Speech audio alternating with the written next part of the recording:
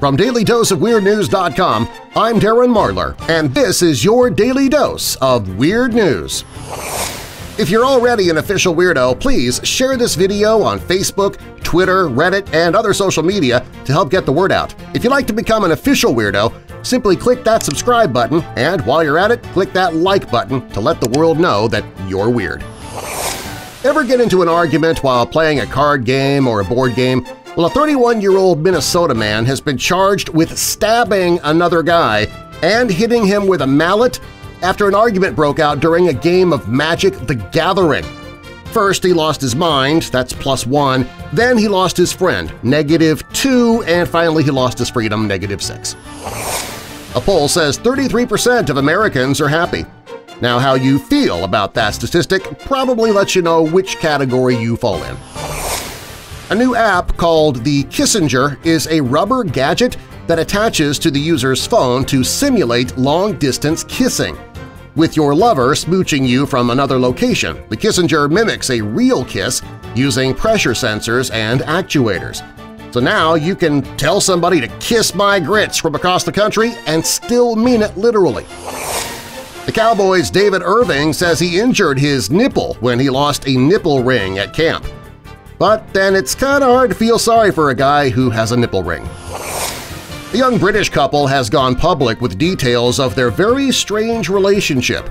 Adam Gillette, 27, and partner Beatrice Gibbs, 22, say that their one-sided open relationship makes them happy and they're not concerned with what others think.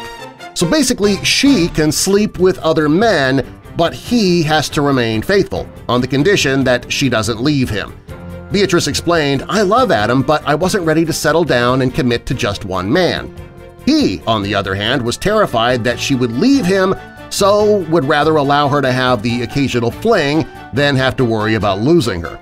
Beatrice says she sometimes feels a little guilty about seeing other people, but after a chat and a cuddle with Adam, things quickly get back to normal. She keeps things purely physical with the other guys, and Adam says the arrangement takes away the worry of her cheating on him. No, she is cheating on you. Sleeping with other people while committed to you is the definition of cheating. Saying it's not cheating doesn't make it not cheating. I mean, I can call a chicken sandwich a celery stick all day long. That doesn't make it anything other than a chicken sandwich. In Nice, France over the weekend, an airport worker reportedly punched a man holding a baby after the man complained about a 13-hour delay on an EasyJet flight. Oh, EasyJet. Man, I would have bet money this story took place on United Airlines. Elementary school students in Marion County, Florida will have more free time after school this year as the school district implements a controversial homework ban. The goal is to eventually make Florida's main export fast food workers. Starbucks is starting to sell their own brand of ice cream at 100 of their locations in the U.S. It's just like regular ice cream, except it tastes a little burned and it's 4 times more expensive. Grandparents and their faraway grandkids are sure keeping the conversation going thanks to modern technology. About 80% of grandparents reach out and touch their grandkids at least once a month via texting, Facebook, Skype, Twitter, instant messaging, or good old-fashioned phones, says an AARP survey. While gabbing up a storm, the topics discussed usually include morals and values 78% of the time, staying safe at 73%, college and careers at 72%, and religion and spirituality 66% of the time. And it's not that grannies or grandpas are bypassing their own kids. 84% of them say they contact their children at least once a month. But come on, let's face it, that's probably to talk about the grandkids. Stephen Colbert is going to produce a cartoon series for Showtime about the Trump White House. Apparently, he cannot fit all of his Trump bashing into his 1-hour every weeknight show and needs to find another outlet. President Trump doesn't mind that his new communications director is taking public shots at his chief of staff. White House spokeswoman Sarah Huckabee Sanders says Trump actually enjoys there being a competitive Game of Thrones dynamic among his staffers.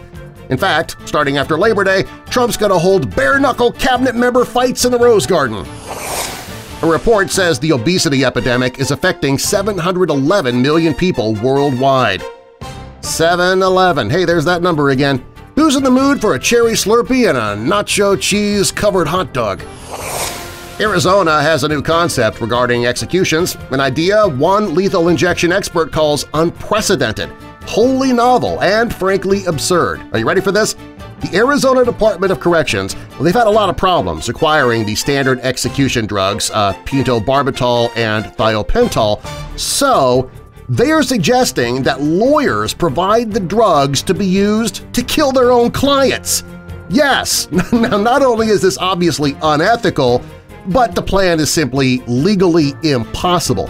For, the makers of pentobarbital, they won't allow the drug to be used in executions, and thiopental isn't sold in the U.S., and it can't be imported.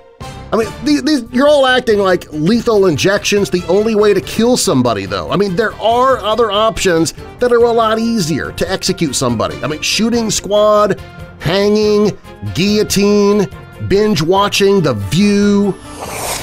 A couple in Florida have announced their Trump divorce. She was a devout Trump supporter, he was a staunch Democrat, and after less than 2 years it just wasn't working. Really shouldn't be a big surprise, though. House Republicans and Democrats never get along. A new study says that 42% of millennials have not started saving for their retirement. I only have one question. What is this mysterious word, retirement? Ohio firefighters rescued a 45-year-old woman in Sheffield Lake who called 911 after a boa constrictor wrapped around her neck and began biting her face. The giant reptile was one of 2 snakes she had rescued the day before, though police have not said how or where. A firefighter used a pocket knife to cut off the snake's head. The woman was taken to a hospital for apparent non-life-threatening injuries. The woman had 11 snakes, including 9 ball pythons and the boa constrictors. 11 snakes! The only way this story makes sense is if the woman's name is Medusa. A study finds that blowing out birthday cake candles is a horrible way to treat your friends at your party because it spreads a tremendous number of germs. But hey, then again, maybe your secret birthday wish is to spread the flu around. Coke Zero is getting a new name, Coke Zero Sugar. That's right, it's new and improved because we've added the word sugar to the name. Vladimir Putin has expelled 755 U.S. diplomats as punishment for the new U.S. sanctions against Russia. Oh, so I have to leave Russia and can never come back? Aw, boo-hoo! Oh, how will I go on? Oh, woe is me! This episode of Daily Dose of Weird News is brought to you by the audiobook anthology Last Exit by Jason R. Davis. It is the dark and lonely road. You drive, you're tired and falling asleep behind the wheel. The windows are down, the cool air blowing through your hair as you crank up the stereo. AC/DC blares on the radio, and you're screaming out the chorus. Then a set of headlights emerges from the darkness, and your night has become a nightmare. Welcome to Last Exit, an anthology of 17 horrific tales where life on the road can sometimes take a dark and unexpected turn. Hear a free sample and support Marlar House by downloading the audiobook for yourself at dailydoseofweirdnews.com. Be sure to like this video and subscribe to the channel if you want to see more. Be sure to click that notification bell too so you'll know when I post new videos. Find even more weird news that I didn't have time for at dailydoseofweirdnews.com. I'm Darren Marlar, and I'll see you next time, Weirdos!